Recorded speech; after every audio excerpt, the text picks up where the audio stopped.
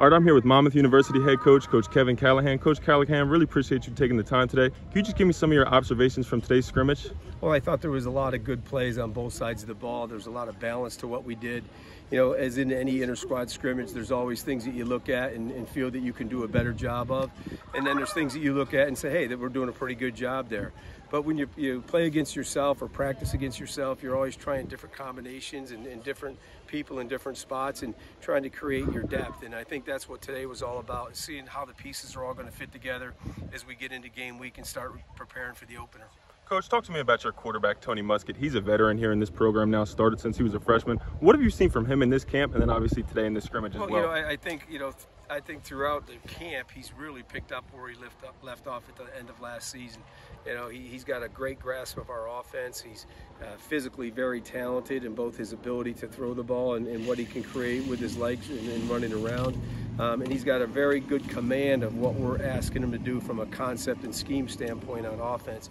You know, so those are all very, very positive things. The thing that strikes me the most about him is how his leadership ability is emerging, and he's really taking control of the group on the field. And that's something that we had talked about in the offseason, and I think that's something he's doing a really good job of. Coach, the offensive line looks to be a strong point of this team. Justin Zuba's returning after an injury last year at right tackle. Can you just talk about how important that group is as a whole? Well, you know, I think that, any football team is only as good as their lines on both sides of the ball. And, you know, we're fortunate that we have a lot of returning guys on the offensive line, guys who have played a lot of football for us. They may not have been starters last year. You know, Zuba sat out last year because of an injury, and, you know, the other guys graduated. But the guys that we have that we're going to go with now all have game experience. They've all been on the field for us, and they're all guys that I think are going to contribute to us having an explosive offense. They seem to have been gelling very well together. They're getting used to playing with one another, and that's really what preseason is for, to get all those guys working in synchronization with each other. Secondary looks very strong as well. Tyrese Wright, Eddie Morales, Joe Thomas Camara's transfer from Temple. We saw Phil Rawlings with an interception today. Can you talk about that group and what you see in the secondary? Yeah, that is a very experienced group in the defensive secondary, and it's probably our most experienced unit on the defensive side of the ball. Again, they're all veteran players. They communicate extremely well. They're a talented group, and, you know, they really make it tough to move the ball on, you know, especially through the air.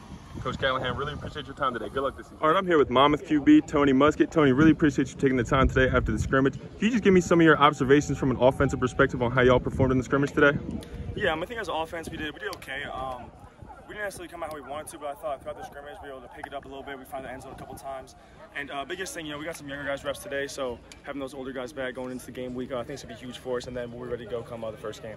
Great throw in the red zone on that fade route. Can you just talk me through that throw right there, what you saw on that? Yeah, thank you very much. Yeah, they were just playing essentially cover one, so one high safety, and then man across the rest of the board. So I just checked my protection, and then I took my one-on-one route to Santi Kearney. He made a great play, went up and got it.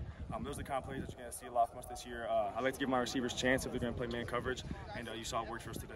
You're a veteran in this program now. Can you just talk about what this year has been like, how comfortable you are as a leader on this team, and then your role as a veteran on quarterback?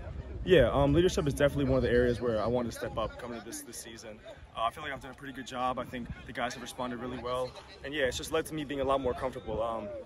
All the checks we have in now, all the things I can do with the line of scrimmage with audibles and changing plays. It's been awesome to play in, and I love playing with these guys, and I love leading them too. You guys are really getting down to it. Almost time for that game against UNH season opener. Can you just talk about what some of the things that you'll be focusing on as you head into that game preparation-wise? Really just execution. Coach Gallo was talking to, he says that a lot of times people think that the first game of the season you don't necessarily win it, but it's the team that loses the game, and that's not how we approach it. We come into it thinking that we want to go in and take something that we feel like we deserve.